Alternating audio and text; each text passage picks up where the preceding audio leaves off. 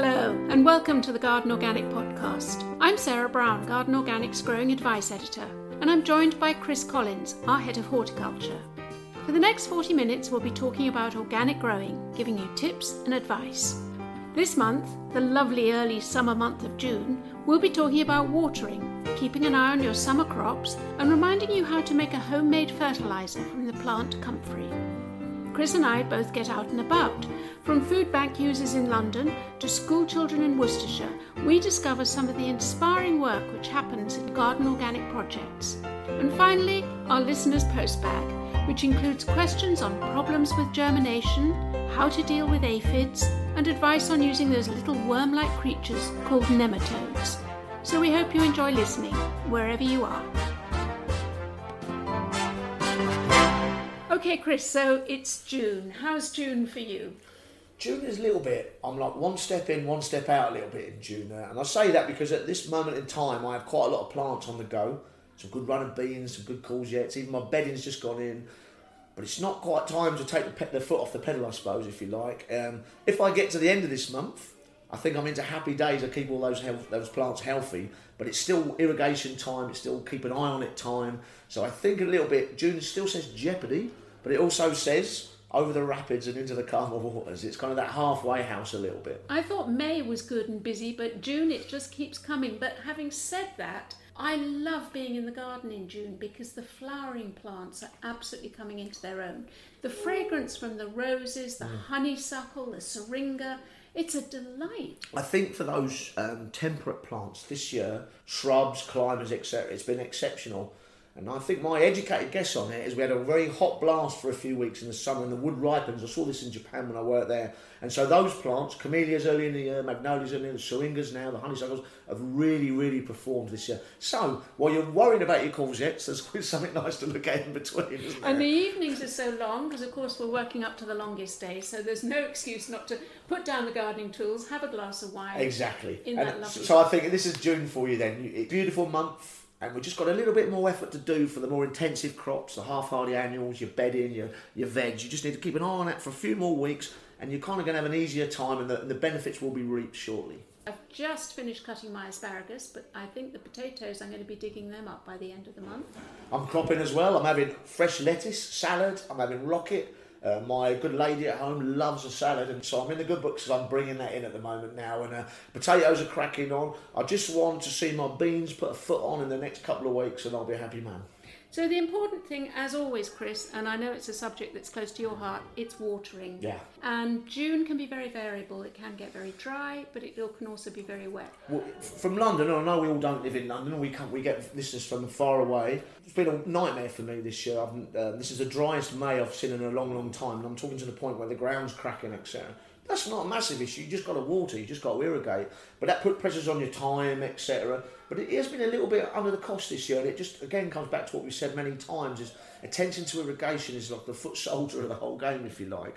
And I've had to get up an hour earlier before I've gone off to Cornwall or whatever and water my plants because that's the challenge that I've been presented this spring. So it has been a problem, even though it's been quite cool temperatured actually in May. Irrigation is definitely something you cannot ignore. You need to keep an eye on it. So let's talk a little bit about how you can maintain your soil moisture for your plants. One, of course, is you're going to water the soil and not the plant. Water deep and water long. Little dribbles won't help. It won't help the plant provide a good deep root system. And then I think finally it's mulching. Now we always talk about mulching, but as you know, this is putting down a layer of organic material, maybe your grass cuttings or something.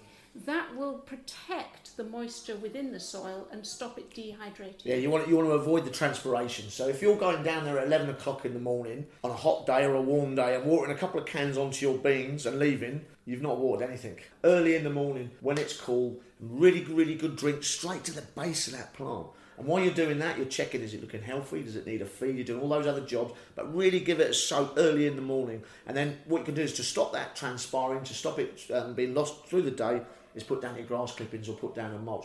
Absolutely fundamental this time of year. So I have a little mantra which involves weeding, watering, mulching. Yes, yeah. And if you do that, those three things for each plant, I think you'll get through June okay. And also, you remember that some of it will also help with your P&D problems. So if you're doing courgettes, etc., which are pest and disease, Sorry, I'm abbreviating. I'm like I'm in the army, isn't it? My pest and disease problems, particularly funguses, botrytises, moulds, which plants like courgettes might be vulnerable to, or herbaceous plants.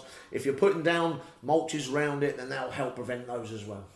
And of course, you can still sow in June. If things have failed, and we all have problems with things that don't germinate, you haven't passed your sowing. Well, technically it's still spring, isn't it, to a certain degree. And things like courgette and runner beans and French beans are very fast-growing plants. In fact, a lot of people make the mistake of going too early with them, I'd say. I'm guilty of this myself. You kind of can get a bit impatient. You want to sow them in late March or whatever and put them on propagators at home. Actually, there's not so much of a rush as you think there is. I think that's a very good point, Chris. And also herbs, summer herbs like basils and corianders. I've got a load of parsley on the go, fresh parsley. Yep. You can't beat that. Yeah. And something like rocket, if you sow it too early in the year, it'll bolt. Yes. So save your rocket sowings until later. And also remember, the whole idea of the salad crops, particularly, is you can re-sow them. So you want to get them rolling. Basically, that's what you want to do. Yeah? Yes, it's no good having 20 lettuces all on the go and all maturing at the same time, and then you haven't got anything for the rest of the summer. So don't, just because it's getting on in the season, don't think it's not time to indulge that lovely, lovely pastime, seed sowing. And another thing I'm going to be doing is making another batch of comfrey tea. Yes, good old comfrey tea. Now, comfrey, we've talked about this wonderful plant that you grow in your organic garden, and comfrey leaves will provide this perfect mix of nutrients for your plants. It's a natural fertiliser. And the way to use it best is to make a tea. This is not a tea you can drink, I hasten to add. One listener did ask if she could. Let's not try and poison people. I think it's the smell would put you off more than anything else. But if you mash up the leaves in a bucket of water, cover them with water, leave it for a month or so, you will get a very strong smelling but very potent liquid fertiliser. So you would drain that off and then use that in a sprayer or in a watering can? I would drain it off straight into a watering can and then use it for all my particularly hungry plants like sweet peas, tomatoes, things that are growing in a confined space but need a lot of nutrients. So quite fast moving in terms of their growth, quite demanding, and that you supplement with that basically. Yes, and I've grown it for free. And I've made it for free. I haven't had to go to the shop. It is a bit smelly though. It's just smelly. I wouldn't get away with it on my balcony, I know that. So it is important to say that if it isn't your thing to smell it, you can buy it pre-made, can't you, and use that as a liquid feed in a watering can, in a sprayer. But the fact that it's just one of the best fertilisers, if not the best fertiliser you can buy or grow. I must say as well, it is just amazing for bees. Yes, that's very true. So if you're going to cut the leaves, if you're going to cut some, and it's try and avoid the flower. Exactly, leave some plants, some flowers for the bees. Yeah. And finally, Chris, I'm going to be going over my strawberry bed. One of the pleasures of gardening is going down and picking your own strawberries. So I will be making sure that the fruits are carefully just raised above the ground. People put straw on. I was going to say, do you straw down? If you can get hold of straw. I'm lucky I keep hens, so I've always got a supply of straw. But if you put clean straw underneath the berries, then they won't rest on the ground and rot or get attacked by slugs. And make sure they're well netted, because Mrs. Blackbird loves my strawberries as much as I do. And make sure that netting is firmly pinned down so the bird can't get inside and get trapped. And do you think, I'm always a bit of a big believer, there's two things I think with strawberries, is that every now and again, obviously the first year specifically, but also further down the line, they like a good haircut.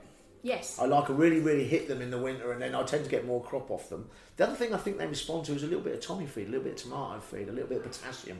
So a little bit of potassium tommy feed in your watering can around this time might improve your fruit as well. And it's important to say to our listeners, you don't need a big area. I grow strawberries in a pot. I grow them in hanging baskets. I don't get millions of them, but I do get the odd bowl of them, and that's sometimes enough.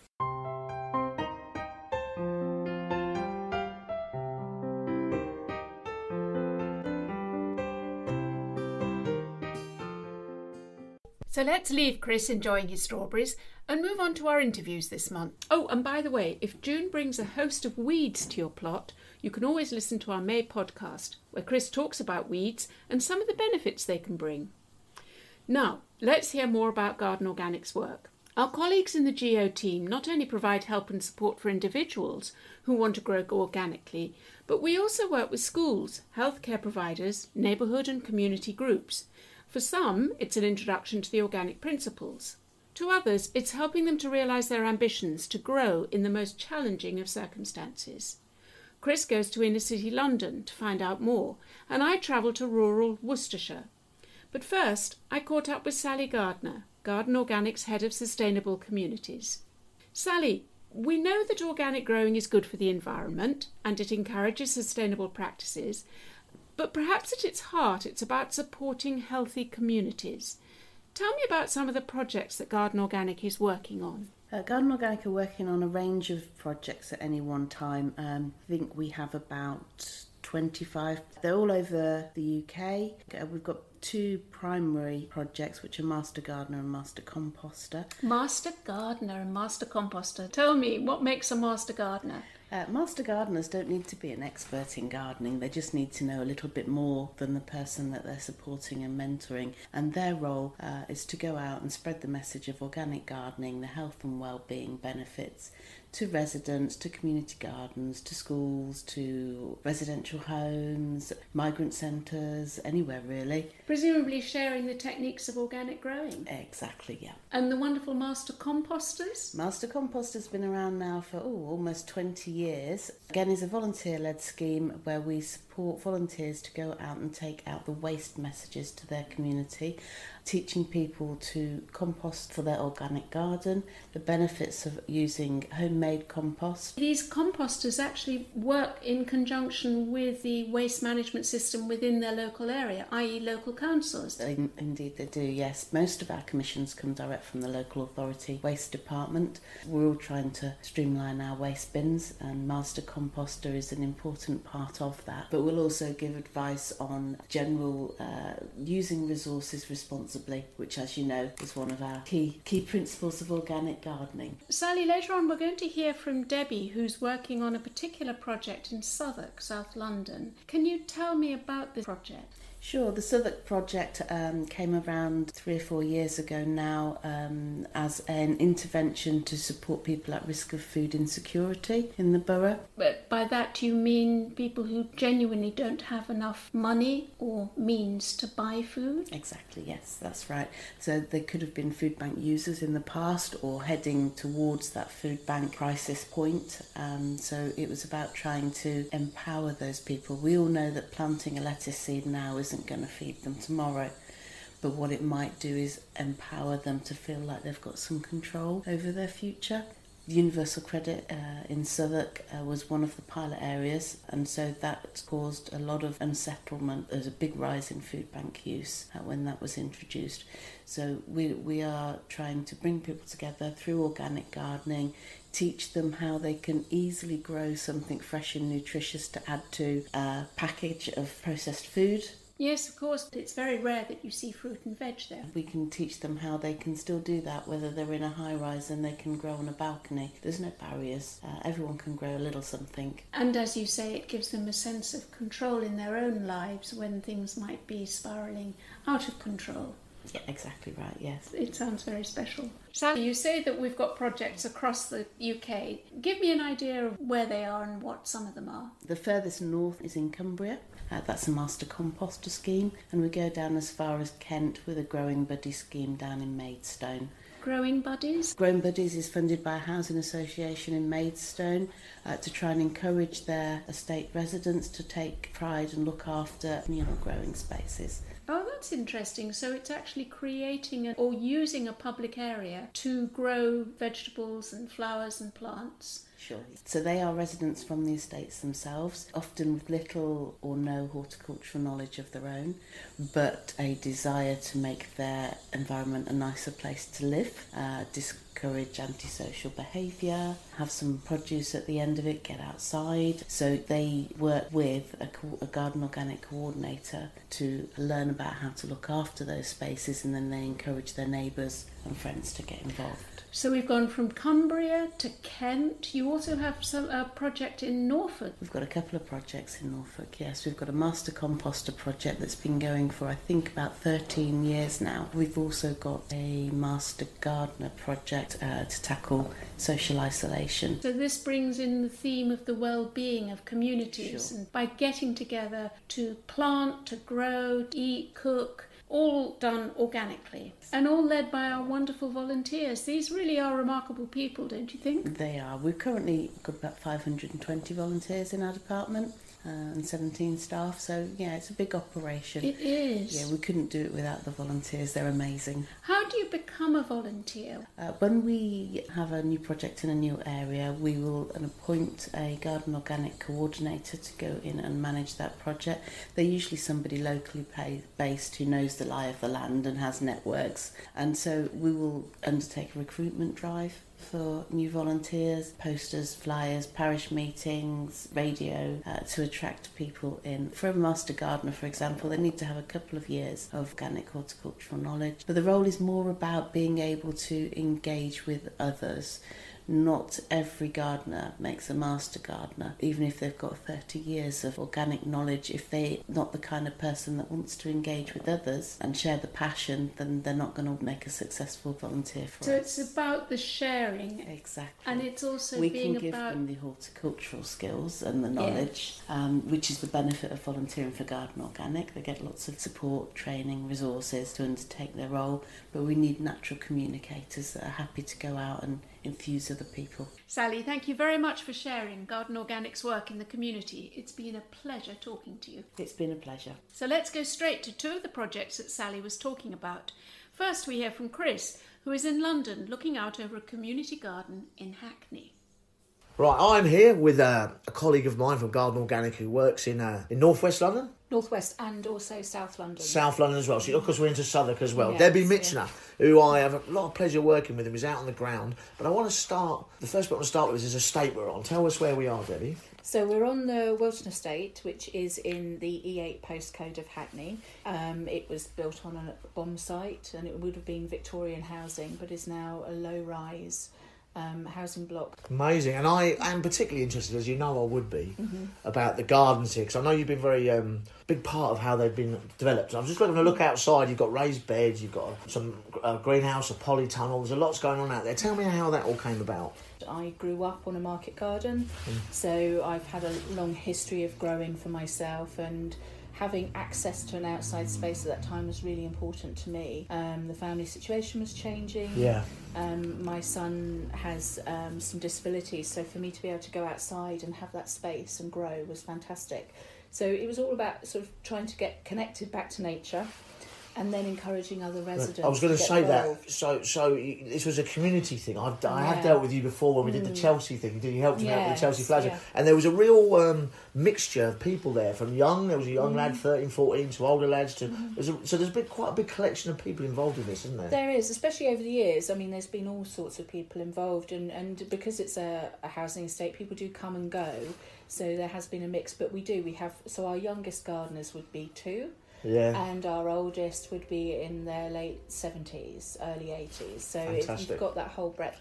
And also different backgrounds. So we've got people who have backgrounds Turkish, we've got Persian, Indian, obviously the Caribbean. So we have all the different influences of what people want to grow and can grow. Wow, it's fantastic. And that leads me nicely on to your work in Southwark, because I've worked with you on this, and I'll be very blunt with you here. One of my favourite parts of being part of GO has been the Southwark stuff. I've really enjoyed turning up and doing that. And you've created quite a family there, quite an atmosphere there. And tell me a bit more about that project.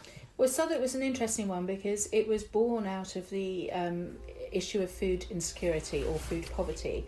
Southwark was a test borough for Universal Credit, and Garden Organic were forward thinking enough to be able to see that that would cause an issue with food, and they wanted to link that into the Master Gardener programme to try and help people to be able to grow a bit of their own food, sort of have that space to explore what they could grow that to supplement their diet. So it could be anything from a window box. Get out. This is the cat in the background, by the way. It could be anything from the window. I feel guilty now. I've lobbed him off his box. Anyway, it could be anything from the background who could be growing just maybe some pea shoots in a pot, right the way through to a community centre.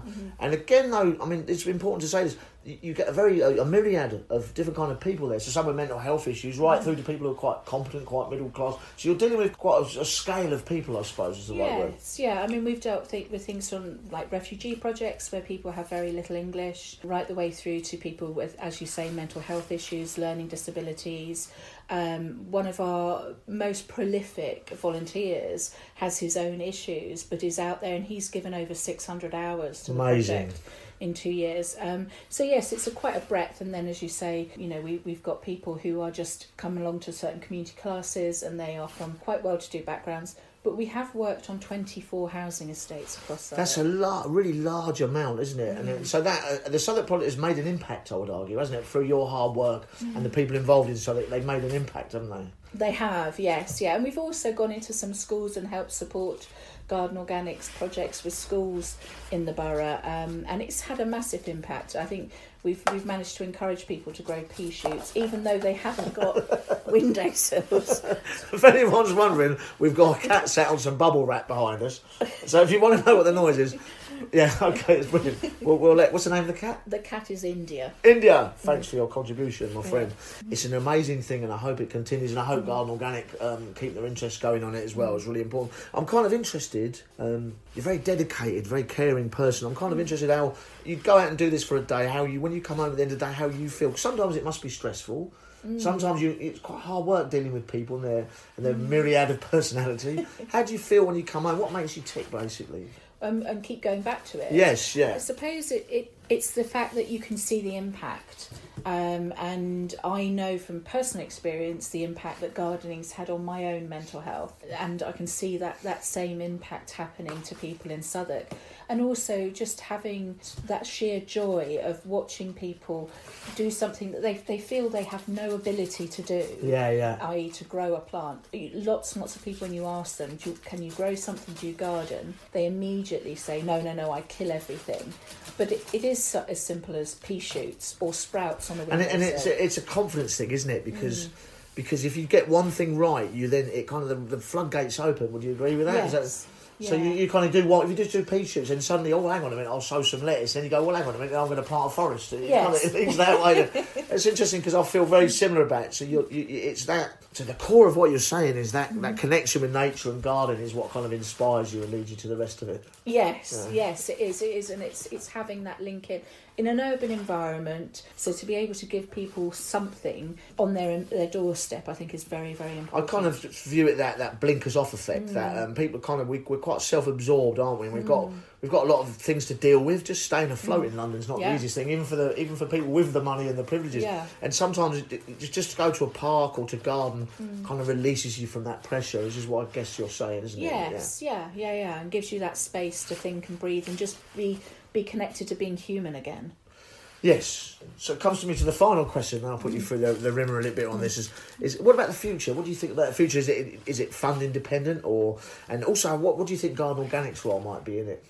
So the future of the Southwark project in particular is basically funding dependent.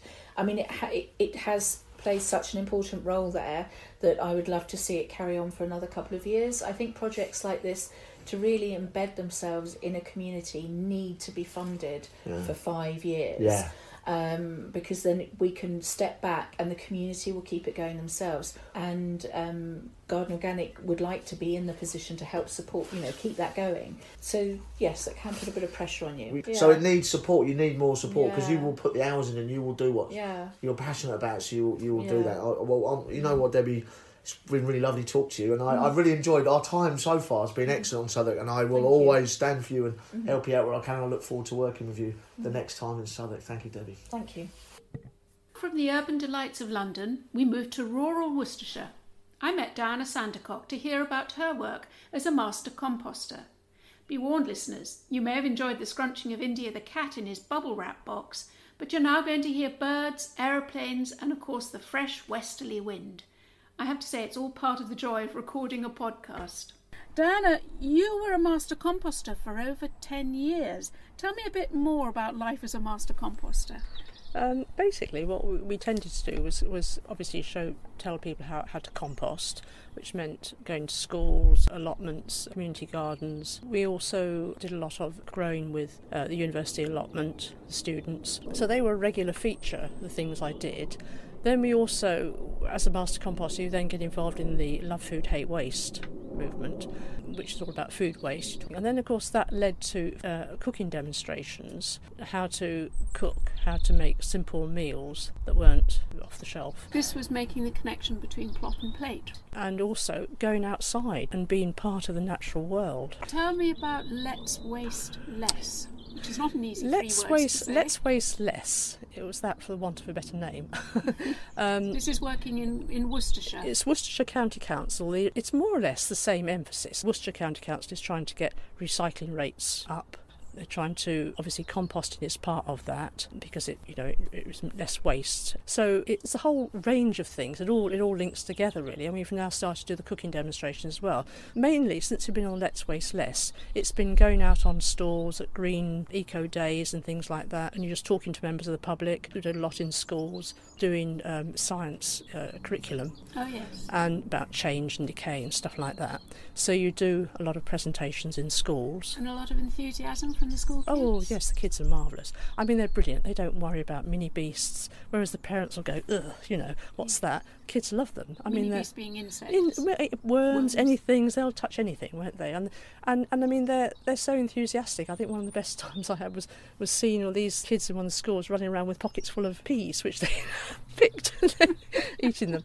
So, yeah, it's just getting them used to eating healthily as well. Because kids are brilliant because they're so enthusiastic. In fact, quite often when you're on stalls, you find the kids know more about these things than their parents because they're getting that instruction. But there's the generations above them that had no instruction about cooking, growing, healthy eating, and didn't even know where vegetables came from. How do you reach people without knowledge? I think one of the things I found really good was the Housing Association community gardens. These community gardens are springing up because they're taking patches of ground and they're converting them into a garden, and it's bringing all members of the community who've probably never grown before into this. So you've got a mix of ages, and it's giving people a hobby they haven't had before. They're getting them outside, they're interacting, and they're starting to learn these things, sometimes by trial and error, and sometimes with the help of people like me, and they're finding something they really enjoy. And enjoy eating the fruits of their labours.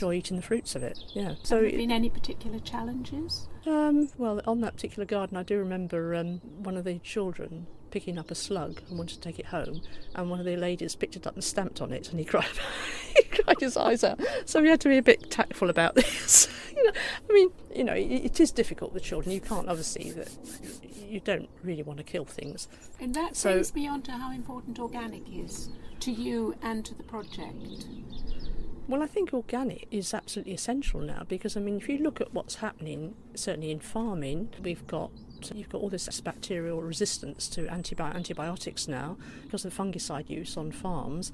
The bacteria and fungi are becoming resistant to fungal treatments.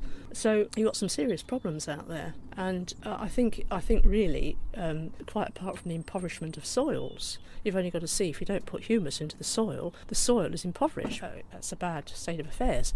So I think we're reaching a bit of a tipping point in this, actually, because if we don't do something about it, we're losing our wildlife 10 to the dozen. We used to have 60 million hedgehogs. So now hedgehogs, they reckon they're down to about 500,000. I think the whole thing is, as I say, reaching a bit of a tipping point. It's getting to the point where something has to change, or else we're in danger of having serious problems. When you do grow organically, it's the quality of your soil that really strikes you. It's full of life. It's not just a dead bit of dirt, as some people call it. It is life. It's full of life. Microorganisms, the birds come down. The whole ecosystem blossoms with organic gardening, and I think schools are doing a marvellous job now because they're very keen on growing and compost and all this sort of thing. They do talk to the kids a lot, and I think the kids are much more aware. No, that's really helpful. Thank you very Yeah. much. It's been a privilege talking to you. That's In these right. lovely surroundings, that little robin has been keeping us company. Yes. I hope you continue to enjoy your growing. Well, that's the lovely thing about growing. There's always a robin around, and when you're growing, one will come right down to you, and it'll be about a foot away from you, and it'll be asking you to give it something to eat. So you dig up something, it takes it away back to its nest. I mean, it's an absolute delight interacting with nature like that.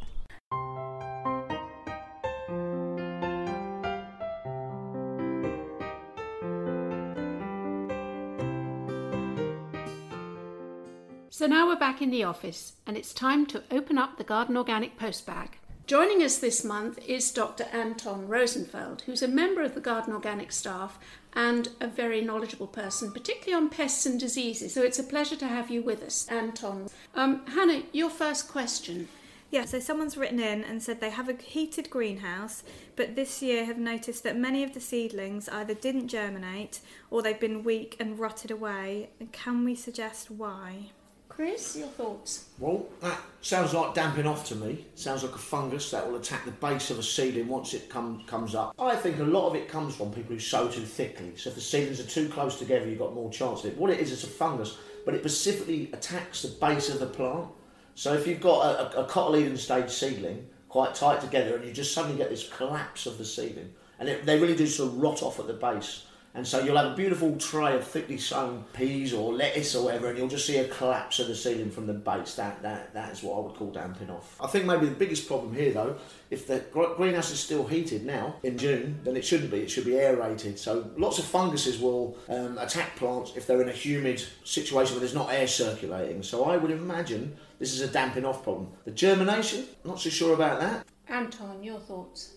I think if there's a problem with germination, that could be a problem with scarred fly, particularly with things like the cucurbids. You've got courgettes and cucumber seeds, and also some of the larger beans like French beans.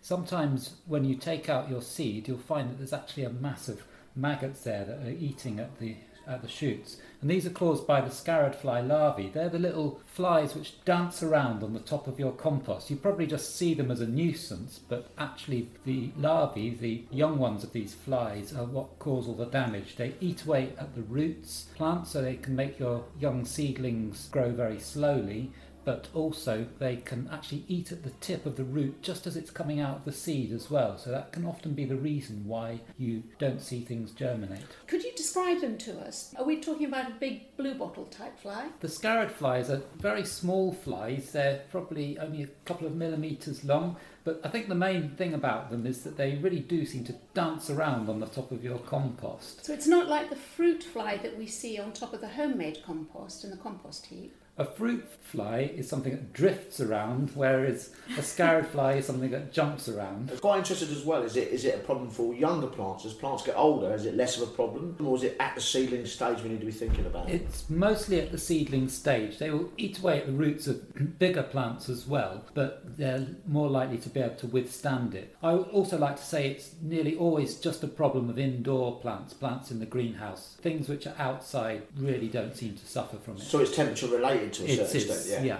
So what would your advice be, Anton, to this poor person who's clearly been attacked by scarred, or his plants have been attacked by scarred fly? There are lots of things you could do to prevent scarred fly. I'd say the very first thing to do is to make sure that your compost is fresh, and if you have used compost that's just slightly older, that you've sealed the bag up really thoroughly, because the flies can actually come and lay their eggs in the bag, so you've actually started the problem before you've even sown the seed. So if you're using last year's compost, for instance, you're keeping that to use again this year if you haven't sealed it. I think you are very likely to have a scarred fly problem. You'd be better off perhaps using the old compost to fertilise your beds outside or something, really, not for seedlings. So fresh compost is quite essential, I would say, in any seed form. We talked about damping off before, so fresh compost at this particular important time when you've got babies on the go is quite important. And is there anything else you can do? There's quite a lot of other things you can do as well. I'd say using fresh seed is actually quite important as well. So if a seed is taking a long time to germinate, then that gives more chance for the scarab flies to come in. The other thing I've used, if I persistently have a problem with scarab fly in some things which are more difficult to germinate, I even go to the lengths of germinating the things on a bit of tissue paper first before sowing them. Can you give me an example of which plants that might be? Some of the more unusual cucurbids, I've found particularly things like loofah seedlings, they've got a very tough seed coat, but perhaps sometimes even courgettes and pumpkins, if you always get a problem with it, then just getting them going on a bit of tissue paper in a margarine tub will sort of help them get through that vulnerable stage. Tissue paper well dampened. Yeah, but not really sopping wet, just slightly damp. Yeah. The third thing that I would do is to try and get things through the greenhouse as quickly as possible. So I would sow them, and then as soon as they look like they're okay, I would put them outside for a bit during the day, because it's so much less of a problem outside. And that's because of the temperature drop. Yeah. The fly or the larvae cannot cope with that drop in temperature. Exactly, yeah. Obviously you don't want to be putting things out on a frosty night, but certainly that slightly cooler temperatures outside, it's much less of a problem. So what we're talking about then is hardening off, basically, aren't we? That's what we're talking about, getting them used to a lower temperature, and that then reduces the scarab fly problem as well. Yeah. Perhaps harden them off slightly more quickly than you would do normally if you have a scarab fly problem. Which is always a terrifying process, as you say, because you put them out and you hope that they're going to be fine, and then you have to watch like a hawk the weather forecast for the dangers of an early frost or a late night frost. Yeah, I'd still bring them inside at night, but it's those sort of warm daytime temperatures which encourage the scarab fly. You need to be around in the evening, is what we're saying, to bring them back in. Yeah. The last thing I would say is not to overwater as well. That really does encourage the scarab fly. I think what damping off is the same. If there's too much moisture, you're more vulnerable to scarab, funguses like damping off. Attention to watering is always a big detail, isn't it? And one of the temptations is, because the scarab flies attack the roots, you can see your plant starting to wilt slightly. And if they're wilting when they're already in a damp compost, then watering it is going to make the problem even worse. But that's a very good indicator, isn't it? A wilting plant but in damp compost. Yeah. It's probably on its way out if it's got to that stage. You might have to end up sowing again. Some people debate as to whether you should wash your trays thoroughly between each year as well. And the scarab fly is particular to a heated greenhouse. Would the same thing happen, for instance, if you used heated propagator? Yes, they can be a problem in those. I mean, they're quite often a problem of indoor house plants as well. It's having that sheltered, warm environment. The last thing I'd also say about scarab flies, about hygiene, make sure that you don't leave bits of spilt compost around in the place, and also little bits of sort of moss around in the greenhouse. Well, they'll harbour them, won't it? This is what they'll just harbour them. They'll especially the funguses they'll overwinter in that for cooler times or whatever. Yeah, so it's very important. That's really useful, because I think I'm probably like a lot of gardeners, that if I have to buy compost in, use half the bag, stick the rest at the bottom of the shed, and then come back to it next year. I think it's quite important that if you're growing on plants at pot level, house plants, whatever, you probably get away with using older compost, but at seedling level, it's quite important. You want to give them the strongest start, I think. You're in a much better position if you give them that stronger start. It's the one area I wouldn't skimp on, is what I'd say. The warmer the greenhouse, the more of a problem it is. It's still a problem in an unheated greenhouse, but if you've got a greenhouse that's, particularly if it's been heated over winter, then you will get a really bad problem. And of course that may be true for conservatories as well. Yeah. Okay, brilliant. Right, on to the next one. My roses are covered in green fly. What is the organic way of dealing with them? Oh, that's a good question, because I've actually spent the past weekend squishing all my green fly by hand. Okay. Any other suggestions? And the long winter nights. Yeah. It's always fun at your house. Of course, birds and insects will also eat them. We know that great tits in particular, will swoop down and feed a family on the aphids. And there are certain insects like ladybirds which will eat them. But there's no harm in yourself going around, particularly on roses I do it, rosebuds, because they have, if you're not careful, they have those long etiolated stems before the bud, and that seems to me where the green fly actually gathers. Anton, how do you cope with your aphids? I wouldn't say there's one simple answer to aphids. Like with most organic things, it's a multi-pronged approach. Good jet of water can be one way of getting rid of them. It's also important to remember that we do need low levels of aphids just to feed the birds and to keep our predator numbers up of all those sort of beneficial insects. And of the beneficial insects, I guess ladybirds get the most sort of glory and the most press because they're red and spotty and quite cute and easy to recognise, but there's plenty of other things as well. Hoverfly, would that help, would it, with roses? Hoverfly are brilliant, yeah. I mean, most people know what the adult hoverfly looks like, but the adult hoverflies are vegetarian. It's their little children which do all the damage and hoovering up aphids. The way to recognise a hoverfly larva is that it's looks a bit like a little green caterpillar, and some people might even squish it, but actually we need to keep them there. So if you see something that's about a couple of millimetres long and got a pointed head and is travelling pointed end first, the chances are that it's a hoverfly larva, and they go around hoovering up loads and loads of aphids. The hoverflies are very clever because they lay their eggs where they know there's going to be lots of aphids because they want to make sure that their children have got enough food.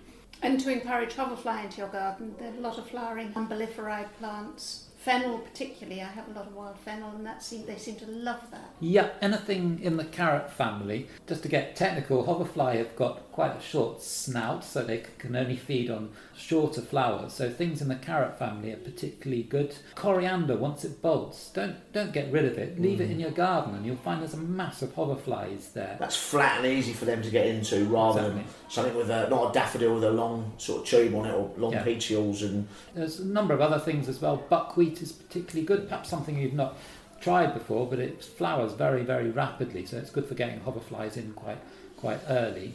There's sweet alyssum as well. It's a sort of traditional rockery plant. Yeah, white flowers, loads of white flowers. Yeah.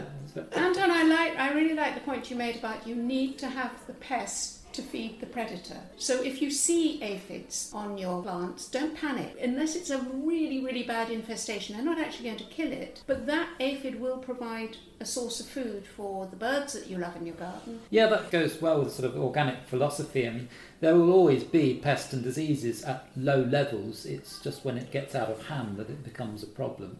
If you just obliterate everything, you take out the chain, basically. Yeah, you leave a big blank slate for and the pests will proliferate a lot more quickly than the predators if you just go in with a pesticide and obliterate everything. That's a very good point. There is an interdependency, isn't there, between all the wildlife in your garden? That's very true, yeah. Traditionally, you'd have gone years ago, soapy water, that would have been your non-pesticide, but that knocks everything out, so you don't want to put yourself into that situation. It's a bit of a balance because the sort of soft soap sprays that tend to have slightly more action on the softer bodied insects, right? Particularly that's the aphids, where they have less action on beetles and predators. But you have to get that balance right. So I would actually recommend using one of the sort of commercial products that's available, because that has been formulated to get that balance. Whereas sticking washing up liquid on things can also strip the wax off your plant leaves as well, which is something you don't want to do. Of course, a lot of people encounter blackfly on their broad bean plants because they tend to cluster at the top and around the flowers. One of the ways of doing that is to pinch out the top of the plant, isn't it? To get rid of it completely. Yeah, aphids tend to congregate around the tips of things because there is more nutrients and nitrogen particularly at the tips of plants, and that's why aphids go there, because they get a more sort of concentrated meal by sucking around there.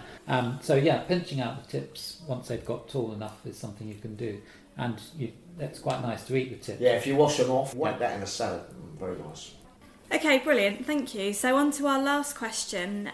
So someone's written in and said, I've read about nematodes as a natural way of controlling pests. Do you think they are a good thing, and can you recommend any? Okay, so first I ought to say what a nematode is. A nematode is a microscopic worm that lives in the soil. I think it's over 1 million species of nematodes. They're really the unsung heroes in the plant world. Like witches, there are bad nematodes and good nematodes.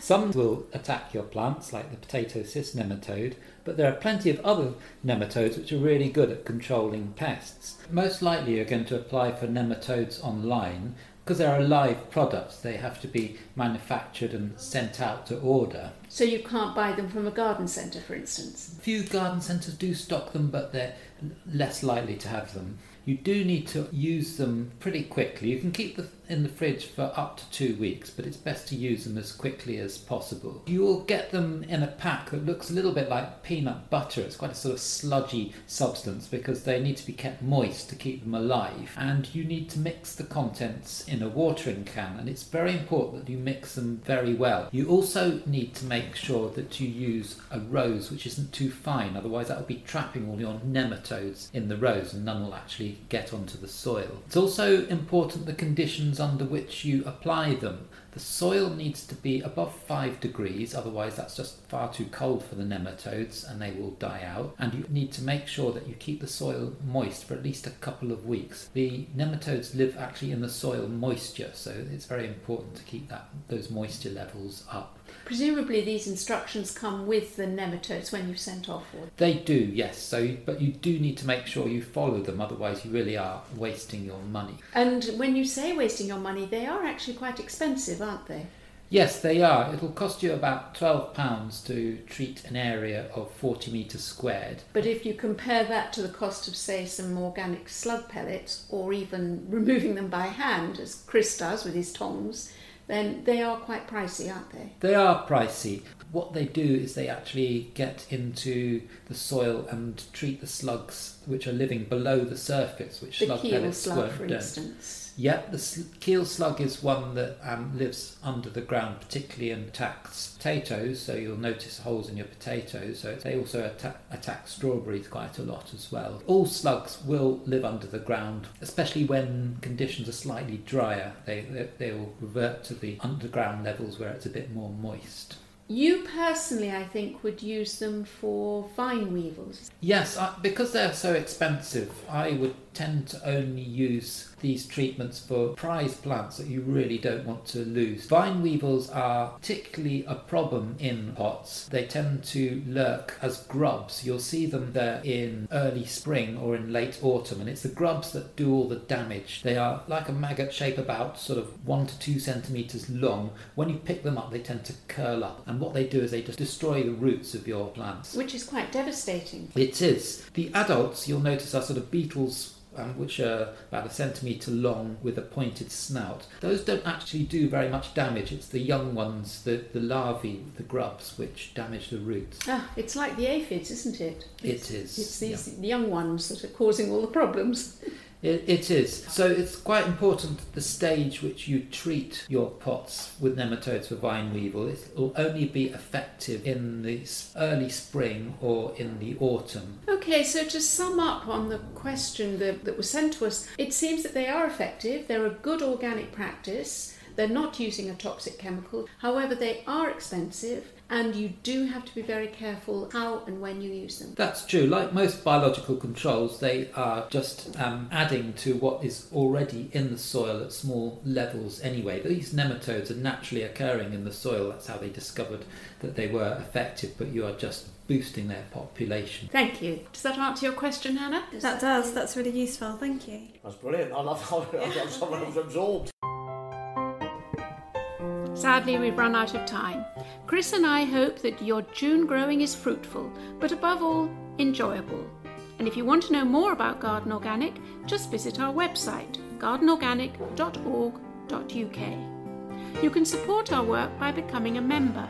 It costs less than £3 a month, and if you do that, we can provide you with a personalised help and advice service on all your organic growing queries. Next month, we tackle the interesting topic of how to adapt your organic growing to climate change. We hope you can join us. Until then, goodbye and happy organic gardening. Our thanks to Kevin MacLeod for providing the music.